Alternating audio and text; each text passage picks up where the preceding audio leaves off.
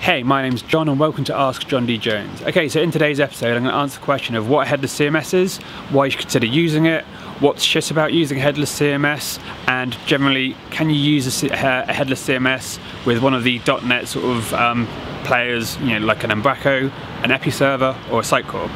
Okay, so headless CMS might sound like it's in a horror movie or something out of Texas Chainsaw Massacre. The notion of it's pretty simple. So one of the fundamental issues of web development over the years, I've been doing it for like 14 years now, is that you build a website, that website might take 6 months, it might take a year, and then at the end of that website, things have changed. So by the time you've released a website and it's a new platform, sometimes you can be outdated. I remember when I was working on .NET Forms and MVC came out.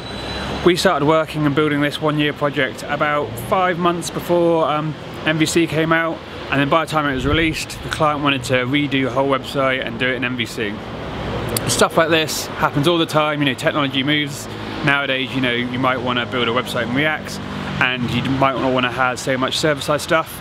So instead of having to start from scratch and you need to define all your document types, all your blocks, all your news feeds, like sources of data, instead of having to start from scratch and doing that and all your front-end design and redoing all your HTML, a headless CMS sort of lets you split your website into 2 parts. So you still fundamentally have your CMS, and really what powers that doesn't really make too much of a difference.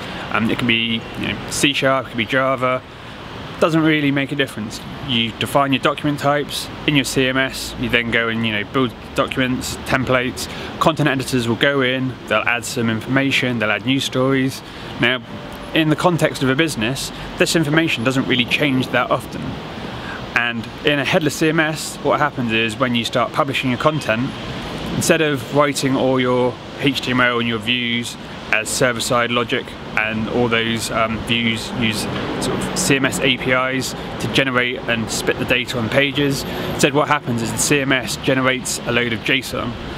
And then in the front end, you pretty much have like a static CMS, static website. You can build it however you want. So if you wanted to use React and created a single page application, you could do that. If you wanted to use PHP for whatever strange reason, you could do that. If you wanted to create yourself a few little node servers and read stuff in, you could do that. In fact, if you just wanted to create static HTML, you could also do that. So one of the benefits of obviously this approach is that when someone goes, oh, actually we want to update our design because it's not responsive now, instead of having this big 1 year project, you can actually narrow it down and focus, because a lot of the time your JSON feeds and your API endpoints, they're not going to change, your data's not changing that much, it's your front end code. So I think it's a well-established fact now that anyone who works in technology, that the smaller you can do things, so the smaller you can make your releases, the smaller you can do your user stories, the smaller you can branch things, everything like that, the smaller you make things, the easier it is. And with a CMS, a headless CMS is definitely one way of making a big project smaller, because you're chunking it into 2 different things, and when you're chunking it into 2 different things and you're using JSON, they're not tied in, so you might want to upgrade your CMS, and if you're upgrading your CMS, this won't affect at all how your front-end website looks. So this might mean you might switch from Episerver to Sitecore, and as long as your JSON feeds aren't changing too much and your endpoints are sort of the same, then you know you could probably get away with minimal front-end work. So that explains what a headless CMS is. Sounds amazing, right? Sounds pretty good.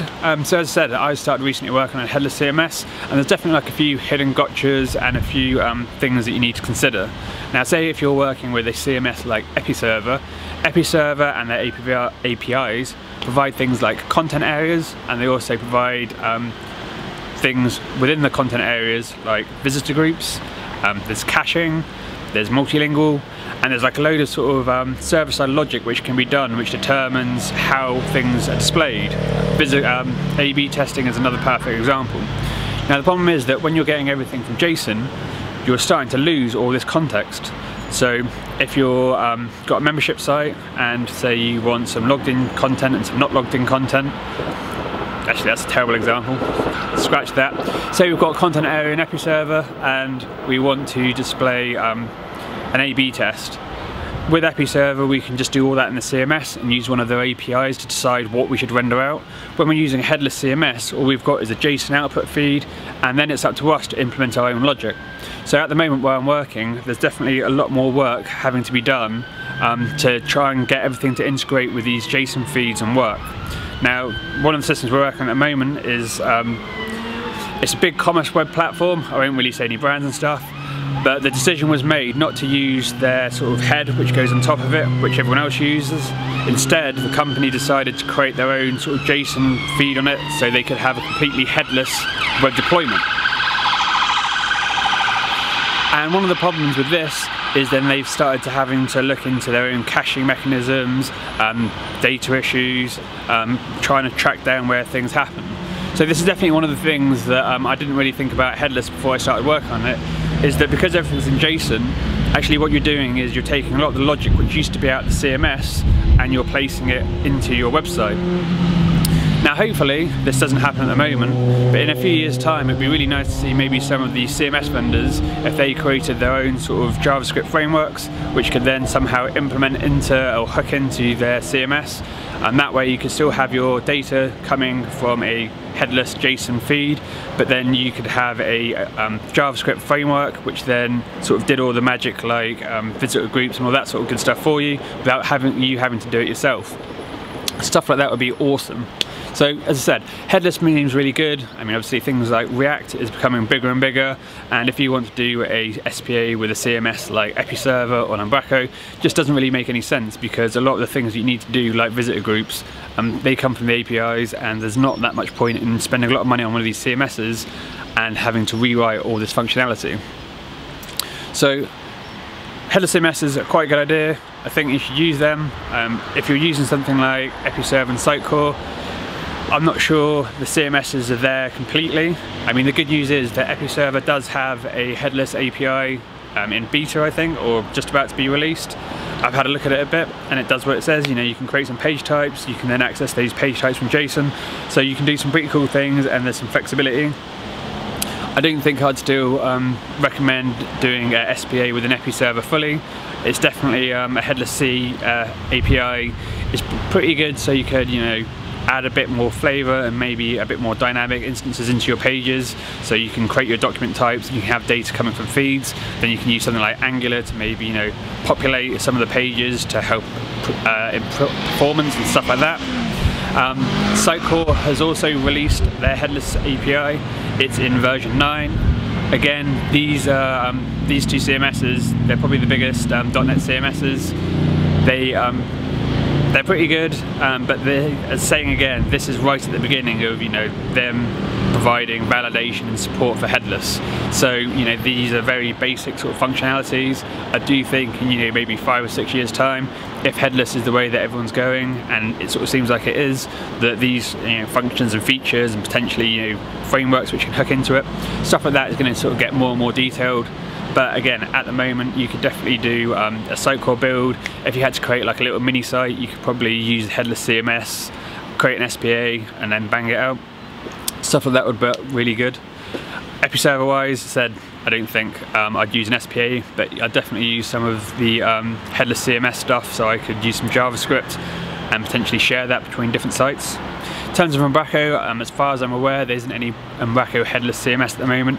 I mean, you could probably create something yourself with not that much pain, but at the moment it's probably not as well supported as the other two CMSs.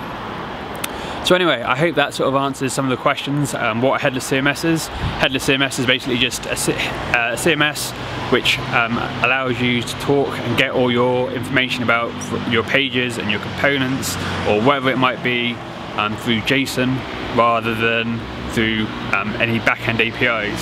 You can then use RESTful services to access your information, and it means that you're sort of splitting out and decoupling your CMS code and your website code, just so that in future you'll have a big savings if you ever want to rebrand, or, you know, do some remodeling, or, you know, even upgrade your CMS. So anyway, hope that sort of explains it. Now the good news is, at the moment we're on 96 subscribers.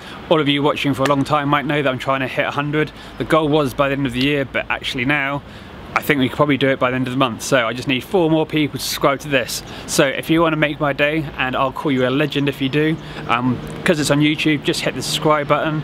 I'll call you a legend and we can hit 100 subscribers. I'm not really sure what's going to happen when I hit 100, but it's a goal to go for. Anyone who's watching this has subscribed, thanks very much, you are legends. Again, if you want to learn a bit more about headless, maybe a bit more about CMSs, Embraco, Episerver, Sitecore, head over to my website. My website is johndjones.com, that's JONDJONES.com. Over there's like 600 to 800 tutorials on different things between Embraco, Sitecore, good practices on software development. You can even help get a few tips over there, how to find a job and how to get better at job interviews. If you have your own question which you want to ask, this is how most of the questions for these videos come about, then just go onto my website and there's a big green contact button. Fill the form out there, ask it, and I'll answer it in a few weeks' time. Other than that, you can just leave a comment. All comments you leave I will try and reply to, and I do respond. Other than that, hope you have a great day and catch you next time.